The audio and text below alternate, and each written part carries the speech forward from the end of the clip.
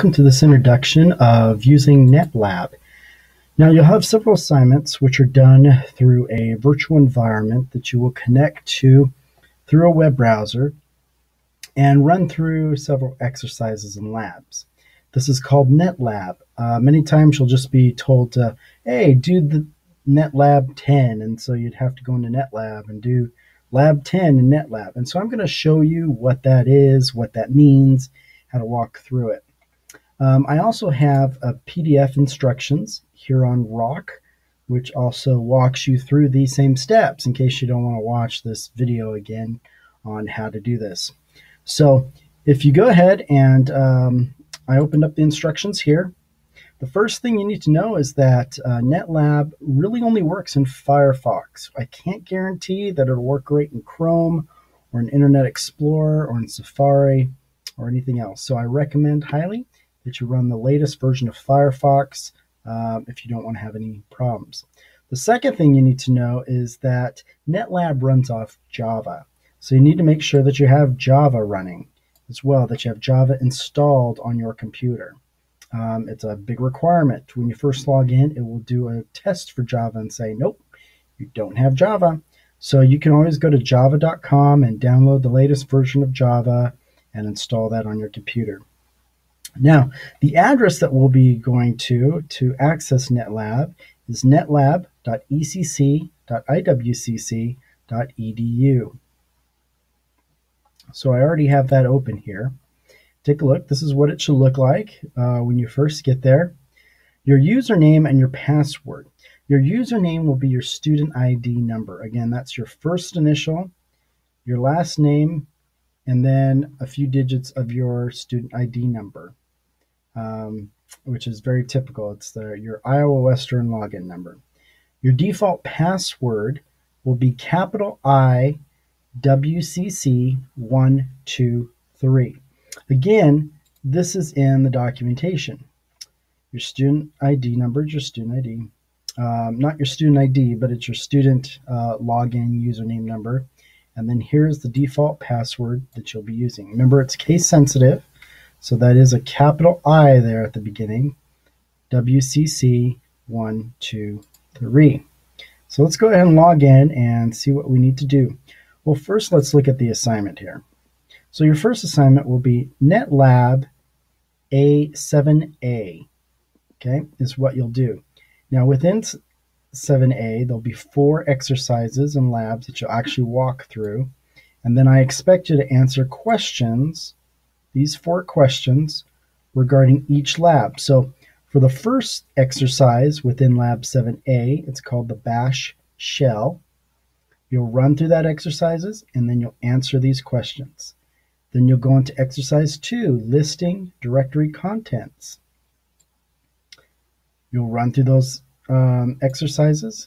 Then you'll answer the same 4 questions for exercise 2. That confuses a few students. You are supposed to answer these questions. This is called the little lab report, and it's done for every exercise within the lab. So let's demonstrate how to do this. Here's Netlab once again. When you log in, it should look like this. Sometimes it's a little slow. You wait for the progress bar to come up. I do recommend that you do this test. It's testing that your firewall is compatible, that you have a clear access to Java, and to be able to use this network. So I'm gonna go ahead and do this test anyway. It will take a minute or two to make sure that it's running, that you have Java installed.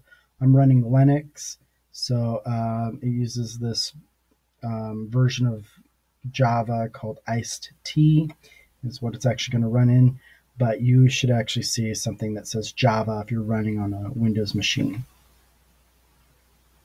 So it's running through all the tests, making sure everything works. I'm going to agree, yes, go ahead and use Java. Yes, go ahead and have full access to my machine. And there we go, we got an OK. So once you finally logged in, you've done the test, you should see options like this. Now the way Netlab works is you usually need to schedule your time to be able to access the lab. So if you go into the scheduler pop up with this. If you're in multiple classes with me, you will see several options here. But most likely, many of you are only taking operating systems, so you only see the operating systems option there. So go ahead and click on operating system. You'll come to this option. Now you can either reserve lab time for yourself or for a team. Since this is an online class, we're not going to be working as teams. You can go ahead and just reserve a lab time for yourself. And here are the multiple labs which are available for you. So when I say do lab 7A, well, look at right here, lab 7A using the bash shell. So that's the lab that you will be using. Now, before you actually go schedule time for the lab, if you want to look at the instructions and what you'll actually be doing, you can click right there on the manual, and it will walk you through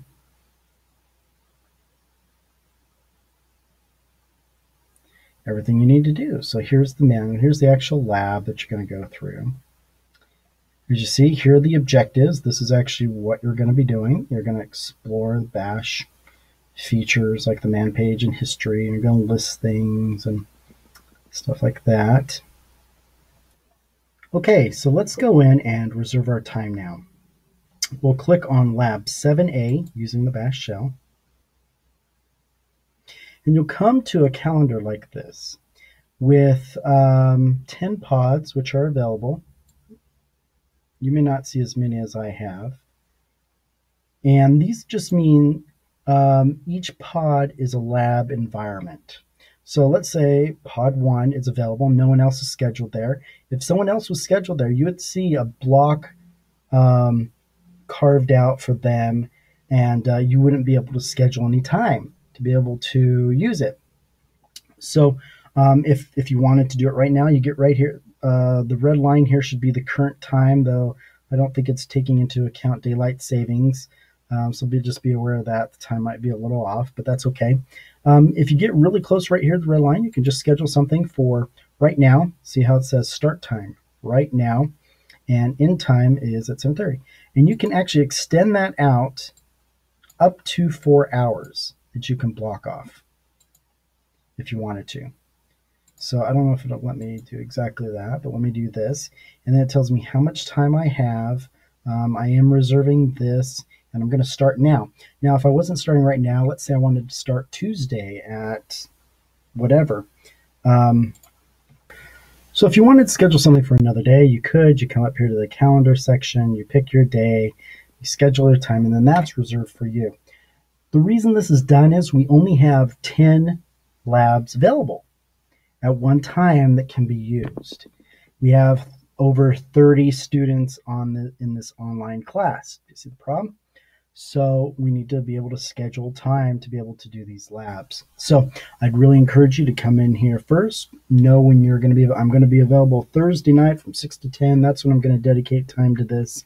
And you can go ahead and block that off. Or you can come in and go, hey, I have time now. Oh, if there's something open, go ahead and do it. Now, the chances are that all 30 people are going to be on all at once is slim. But occasionally it does happen, particularly Tuesday evenings, the day that it's done. So I would really encourage you to either block off Tuesday evening early or to schedule it at another time, because students by nature tend to wait till the very last minute to be able to schedule something and to finish their assignments. So that's the purpose of that. So I'm going to schedule something for just right now and walk you through and show you how the lab environment looks. I'm going to schedule it for right now. 1 hour is fine. I'm going to click OK. I'm done. I'm not going to make another reservation. Now, once I've done that, I can come back here and I can see a list of reservations. Now, if you set up multiple reservations, those should all be listed right here on this page. If it's scheduled for a future time, you will not see this Enter Lab button. That will not be active or be available to you until your actual reserved time. So once you have your time scheduled, you can log off if it's in a future date and come back on, and that'll be saved for you. Or and then when you log back on, you should see that and you should be able to log in. So let's say I'm going to start my lab now. I'll go ahead and click on Enter Lab. And it'll take a few minutes to start this up as it's getting your virtual machines ready and your lab assignments that you'll be doing and walking through. And it should be ready here in just a moment. As you notice, that may have taken several minutes to get to this point, but you're now in the lab environment. It gives you your time remaining, and it gives you a few tabs up here. These here are your actual virtual machines. You have a CentOS server, a Ubuntu server, Fedora workstation, and a Ubuntu workstation. Now, to walk through your exercises, that is in your exercise tab. These are the instructions that you'll be using that you'll be walking through. And I'll walk through the beginning of the lab. So as you can see, we're doing lab 7A using the bash shell. That's already highlighted, and I'll click show content. That will open up a new tab.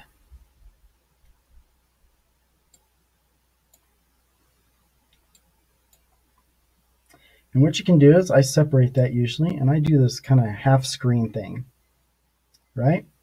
And then I go over here, and then you have your topology, and I should do this at half screen too on this side. So over here I have my instructions. There are going to be 4 exercises that I'm going to do.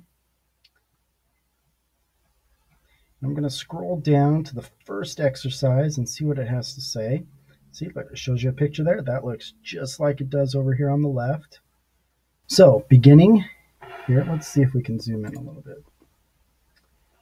So the first thing it says here is that we need to click on the Fedora workstation on the topology. So this is topology, Fedora workstation. I'm going to click on that. Yep, just do this automatically from now on.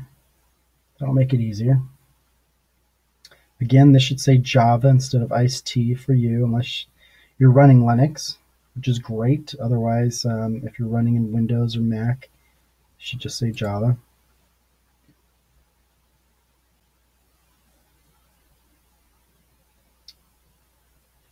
And I'm in.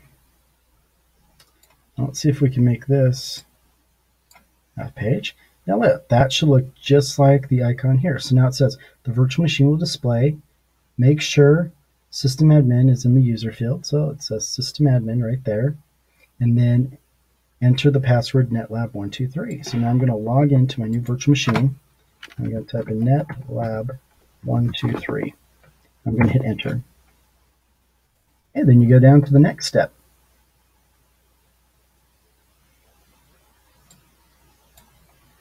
You wait for it to boot up and log on, and it interacts and works just like a regular Linux machine.